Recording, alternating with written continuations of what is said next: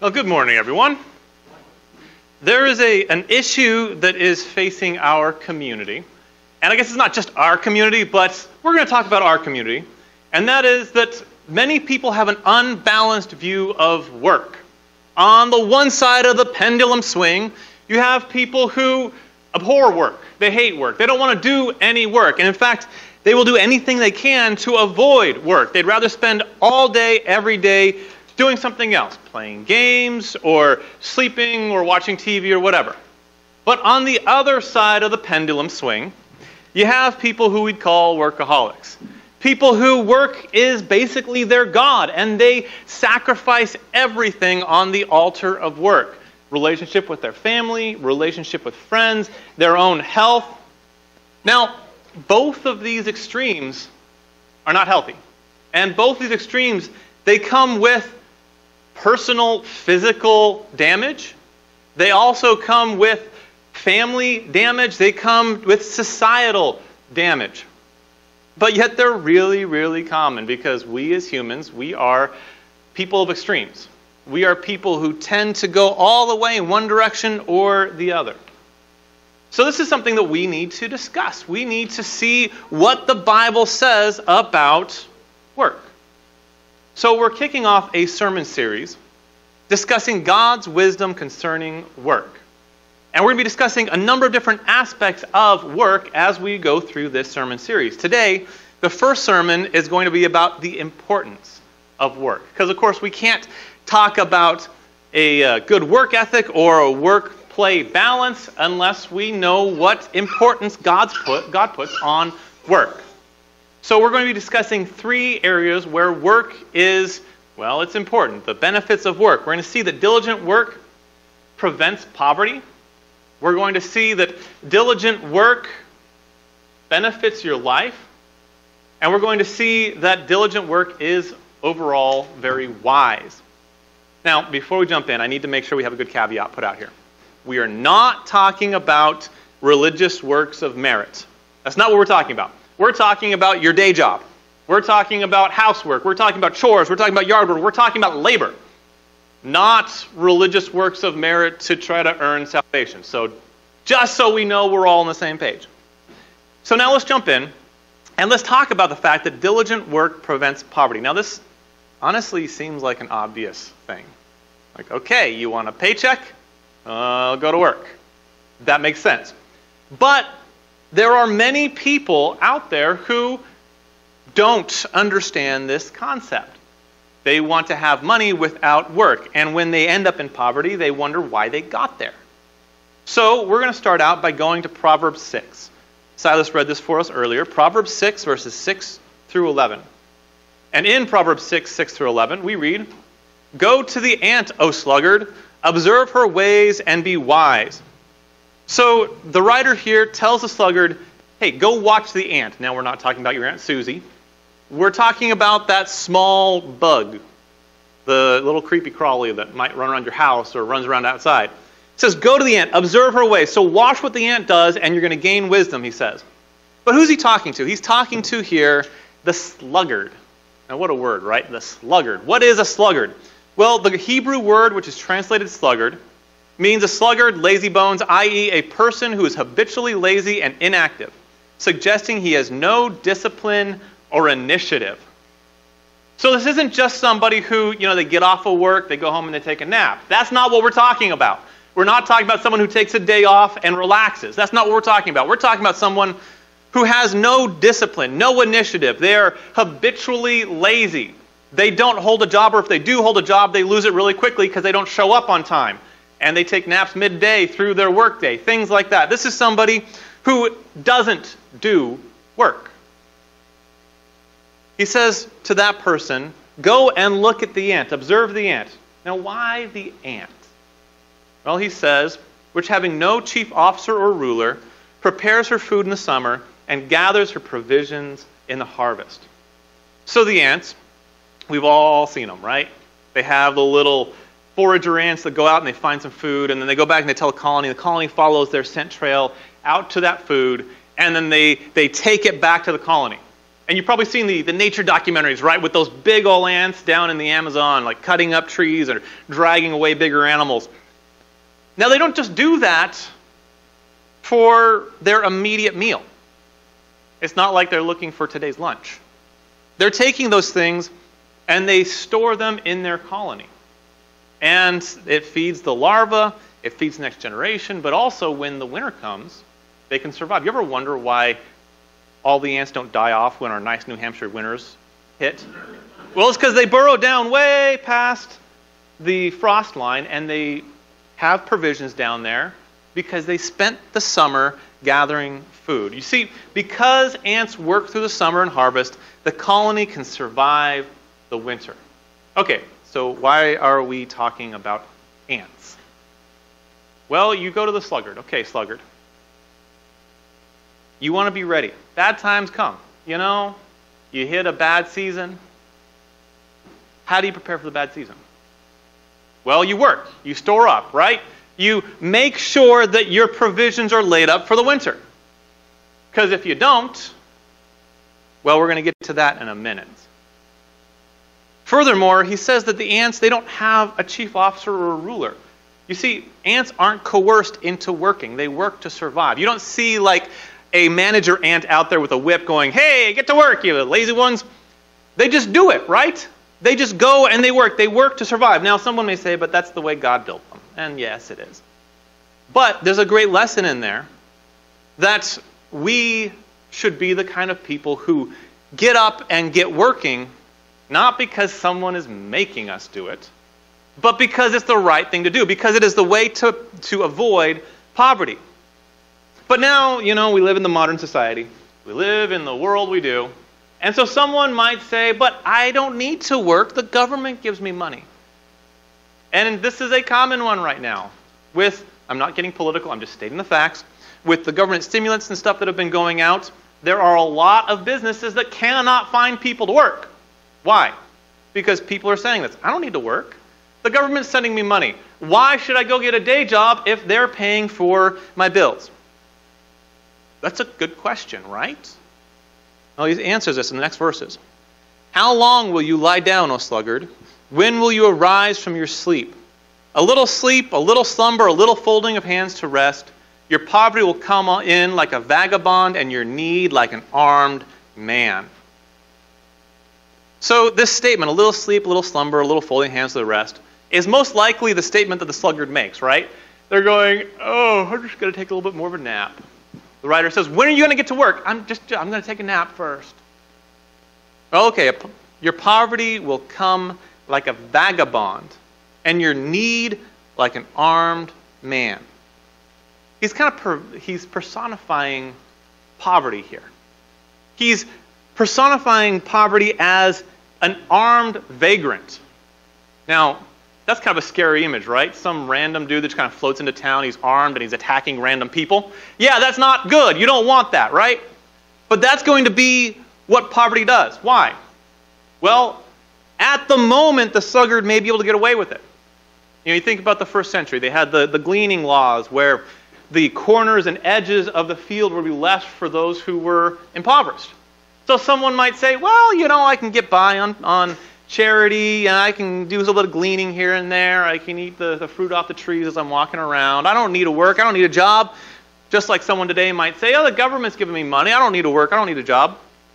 But then something happens. You get injured or sick. There's an accident. One of your kids gets injured or sick. There's an economic downturn and the money stops flowing. What do? Well, your poverty has jumped on you and beat you down like an armed vagrant. That's the imagery we have there. How do we prevent that? Well, diligent work prevents poverty from having power over you. And you think about that armed vagrant who comes in. How do you prevent the armed vagrant from having power over you? Well, you lock your doors at night, right? You make sure that there's a good, strong city guard. You may go armed yourself. You prevent yourself from being taken advantage of. And that's what work does for you. It prevents that poverty from having power over you. But at this point, someone may say, you know, I want to get money without working.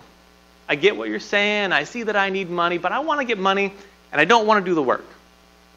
Now, we've all heard of get-rich-quick schemes, right? We probably all have that friend or maybe that uncle or cousin or sibling who is into one get-rich-quick scheme after another. Or maybe people look into gambling, things like the lottery or the going down to Las Vegas or something and thinking, that one big score. I've even talked to people who have said, things are bad now, but I'm going to win the Powerball. Or, I'm taking a trip down to Atlantic City, I'm going to win big. Then all my problems will be solved. Okay, what about the person that wants to get money without working?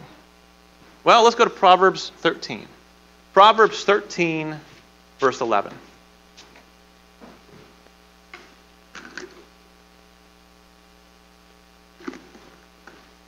Proverbs 13:11 says, "Wealth obtained by fraud dwindles, but the one who gathers by labor increases it."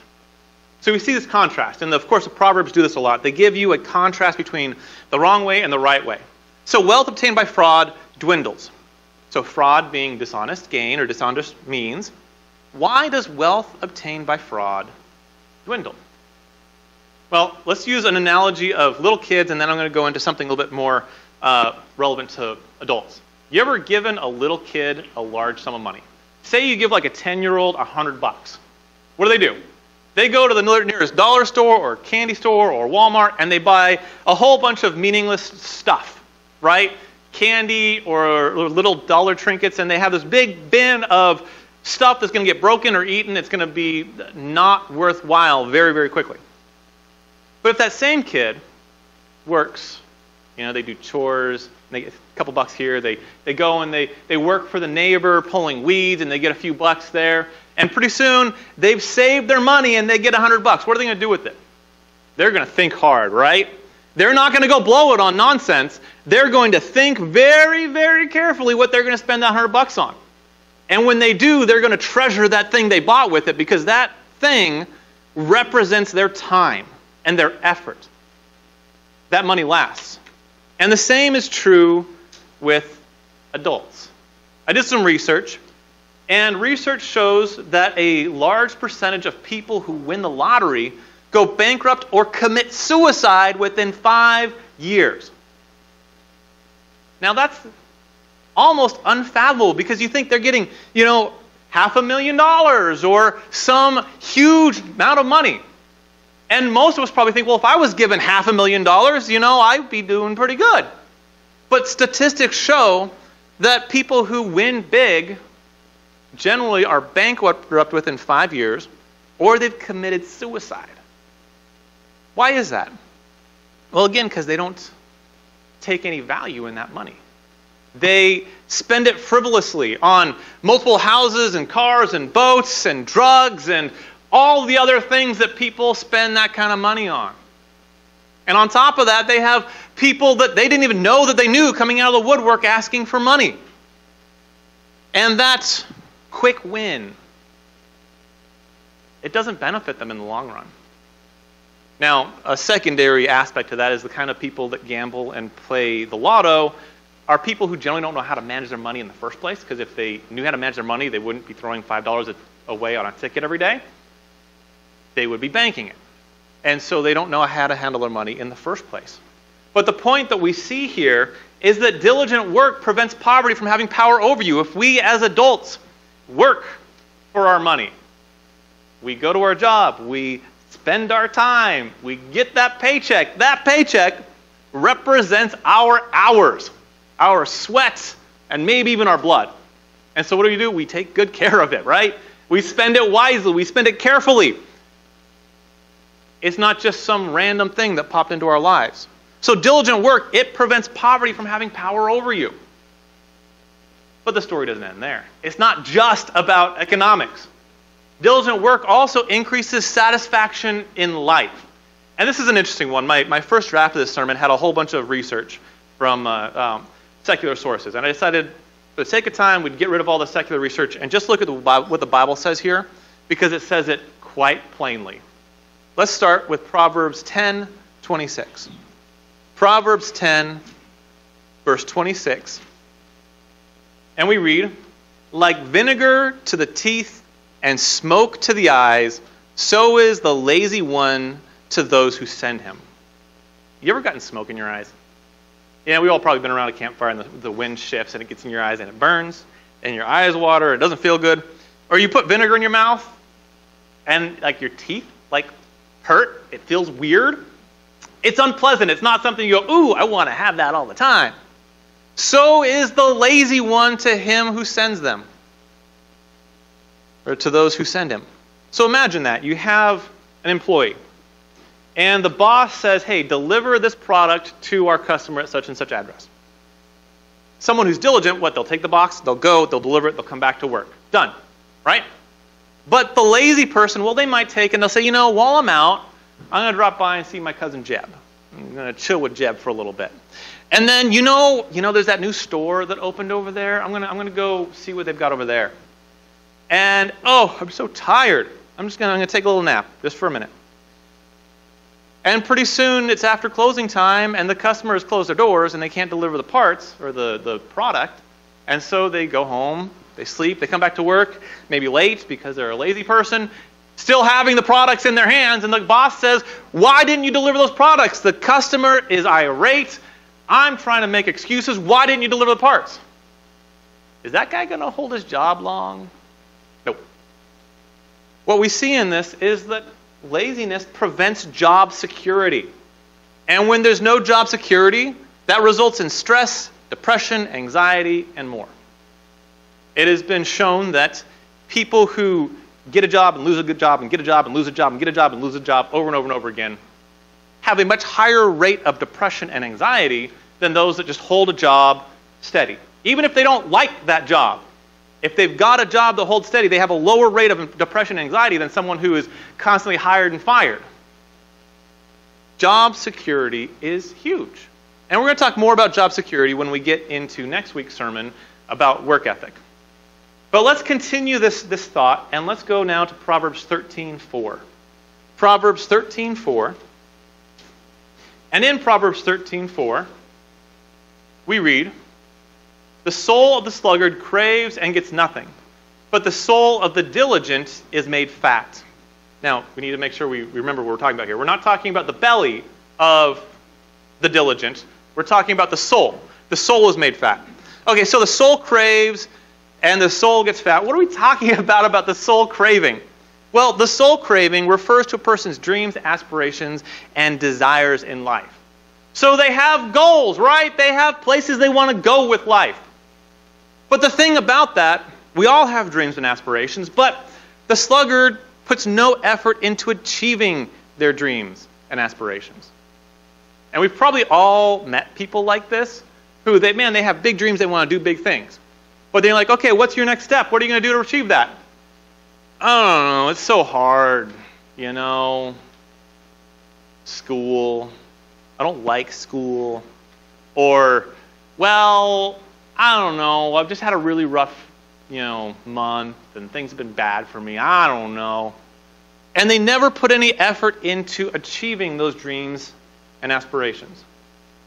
But what ends up happening? Well, that laziness, it results in dissatisfaction with life, because as they go year after year without moving forward in life, they get bitter, they get resentful. They may be mad at themselves, but they're still bitter and resentful. They end up with a very dissatisfied life. But you notice what it said there. The soul of the diligent is made fat. That's interesting. See, the diligent work towards their goals and they find satisfaction. Now you notice it doesn't promise that they're going to be rich and famous and wealthy. But the very fact that they're working towards their goals increases their life satisfaction.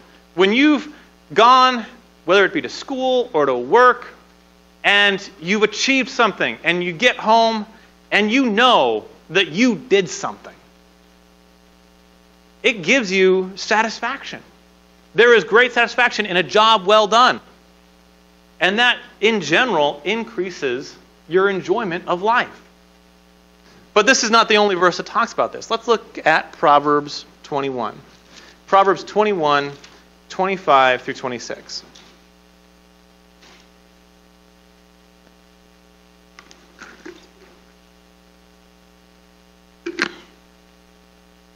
And we read there, the desire of the sluggard puts him to death, but his hands refuse to work. Now, one of the things we have to remember when we're talking about the Proverbs is a lot of times hyperbole is used where it's exaggeration to make a point. We're not literally saying that the sluggard, they have a desire and they die. But the idea is that they're being eaten up inside. Why? Well, their hands refuse to work. This reminded me of a quote from Thomas Edison, where he said, opportunity is missed by most people because it's dressed in overalls and looks like work. Very often, people, they have those desires, they have those goals, but when they look at what they got to do to get those goals, to reach those levels where they want to go, and they say work, work, work, work, work. And they say, well, I don't want to do that. I don't want to work. Worked hard. And so the sluggard eats themselves up inside because of their failure to achieve. And what you'll very often hear happen is they try to project their pain, their dissatisfaction with life onto others.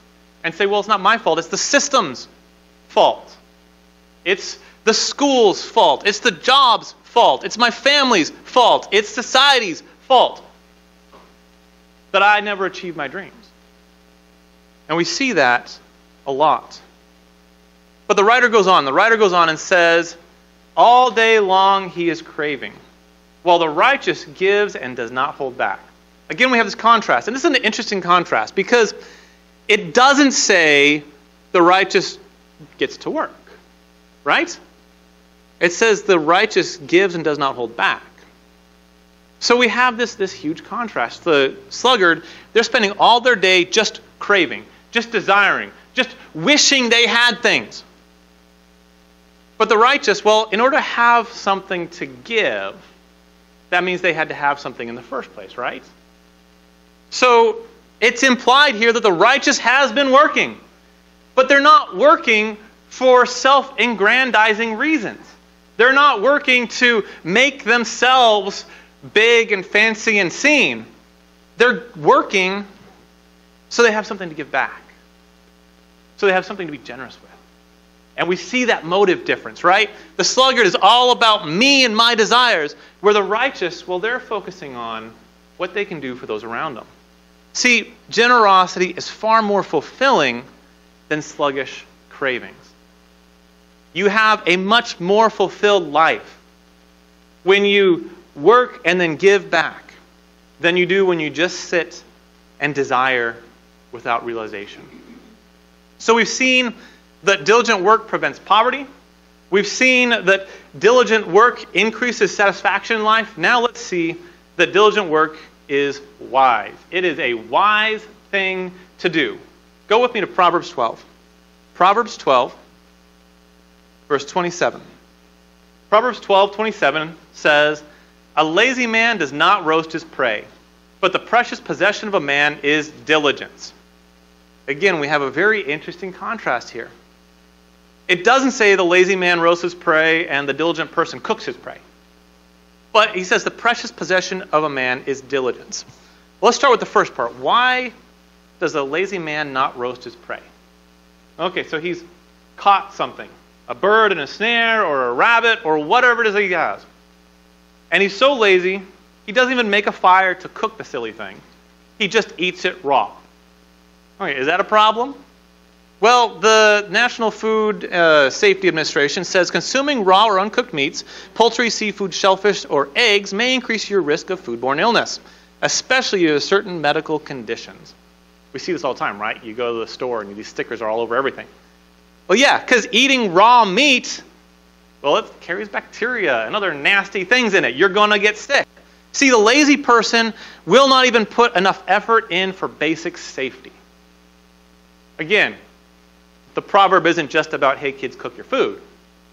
It's about a life principle That lazy person, they're not putting enough effort in. They're not willing to do the work to keep themselves safe.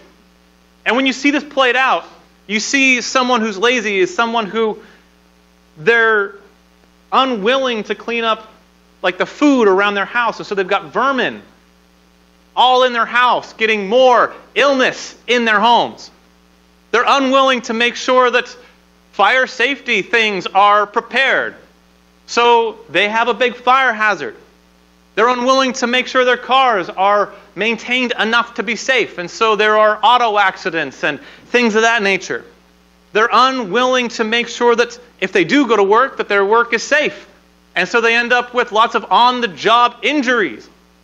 And we see that lazy person, they're not putting in enough effort to be safe. That's unwise. But it says the precious possession of a man is diligence.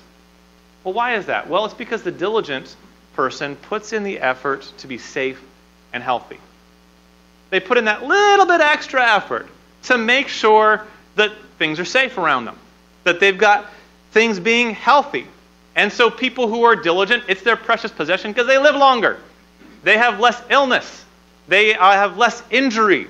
They are people who, well, end up being a little bit better off in life than the sluggard. But that leads us to a good question of why. Why is that? And there's another proverb that discusses that in some very vivid language. Proverbs 15:19. Proverbs 15, verse 19. Says, "The way of the lazy is as a hedge of thorns, but the path of the upright is a highway." Now again, you see the contrast between the lazy and the upright. The implication being there that being lazy is not an upright thing to be. But the way of the lazy is as a hedge of thorns. Imagine for a minute a big field full of these nasty, thorny bushes. You ever try to push your way through nasty, thorny bushes? I had one in my yard, and we removed it because it was nasty. And you get close to the silly thing, and it reaches out and it stabs you. Now, if you're trying to push through a whole field of these things, you're going to end up cut. You're going to end up injured. Every step of the way is going to be pain. Well, how does that apply to the lazy person? Because after all, the lazy person would see the bunch of thorns and be like, I'm not going that way. Well, in their effort to avoid work, the lazy person causes themselves harm. Going back to those get rich quick schemes. A lot of times, people who are trying to avoid work, they'll go to illegal or immoral activities. Well, I can make more money if I sell drugs. Or, well, I can make more money just simply by stealing it from people. I can knock up the corner store and get a handful of cash. And they end up, well, with a record with the law, ending up in jail or ending up in various other bad situations. Or in going to immoral acts, they end up with many illnesses, STDs or the things like that, because they've been trying to get around work. And in their effort to get around work, they end up causing themselves harm. But then it said, the path of the upright is a highway. So now imagine that big, wide, clean road. Now again, this is not saying the upright are going to be rich and famous and have everything they want. That's not what we're talking about. What we're looking at here is that by doing what is right, though hard, the wise avoid harm. They may not be rich and famous. I know plenty of wise, diligent, upright people who are not rich, who are downright poor. But they don't have troubles with the law.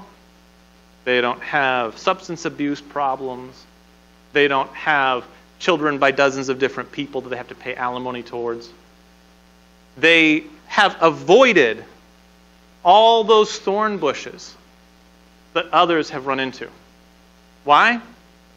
Because they were willing to do what was right, even though it was hard. Now, this is not just a situation that the Proverbs talks about. I know we've been hanging out in Proverbs because the Proverbs has a ton to say about this. This is also something that the New Testament discusses. Let's go to 2 Thessalonians 3, 10 through 13.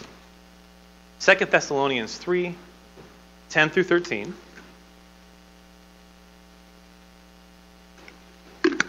And in 2 Thessalonians 3, starting in verse 10, we read, "For even when we were with you, we used to give you this order.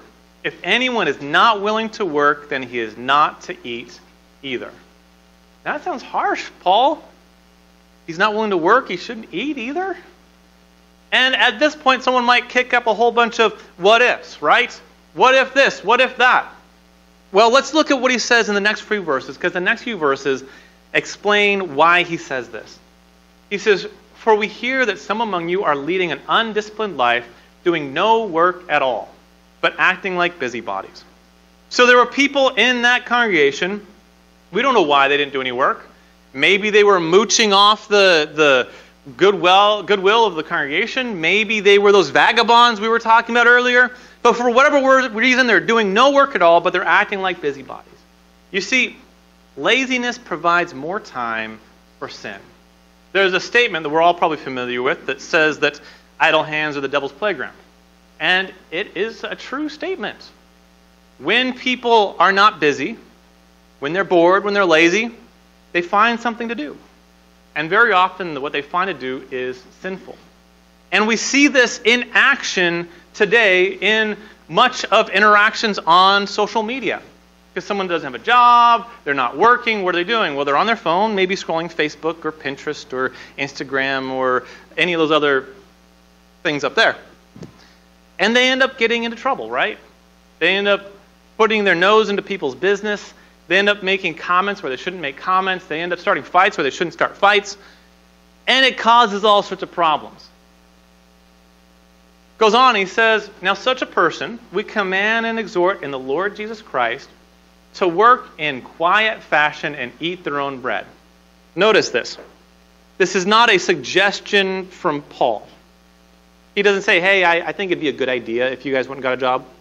He says, "I command." Ooh, that's a direct word, right? And exhort. In the name of Paul? No. In the Lord Jesus Christ. This is a command from Christ to work in a quiet fashion and to eat their own bread. So he says those people that were doing no work at all, those people that were being busybodies, get to work and work in a quiet fashion. Just do your job and eat your own bread. Don't eat somebody else's bread. Make your money, make your bread, eat your bread. See, honest work keeps us occupied with activities other than sin. And this is huge. We need to keep ourselves occupied. God built us to be occupied. And we need to stay occupied with honest work. And that honest work helps us to avoid getting involved in sin. So today, as we've been discussing the importance of work, we've seen that diligent work prevents poverty. We've seen that diligent work increases satisfaction in life. And we've seen that diligent work is simply wise. So my friends, and this is for me just as much as anybody else, don't be afraid of honest work. Don't be afraid of proverbially getting your hands dirty and getting sweaty. Now, I know not all jobs require you to get your hands dirty and get sweaty. There's office jobs, there's desk jobs, there's all sorts of jobs out there. But don't be afraid of honest work. Let's go, let's do our work. And our work may be work at the home. It may be chores, it may be yard work, but let's do our work. And in so doing, we will find better satisfaction in life. Now, today, if you have a need, this hasn't really been an evangelistic sermon, but if you need to put Christ on in baptism or you want to learn what the Bible says about becoming a Christian, we want to help you with that. And in a minute, we're going to have our invitation song, and I encourage you to come up to one of the front rows, and one of our elders will come speak with you. And if you're a Christian and you have a need, maybe you have something in your life you need prayers for, the invitation is also for you. Please let your need be known as we stand and we sing this invitation song.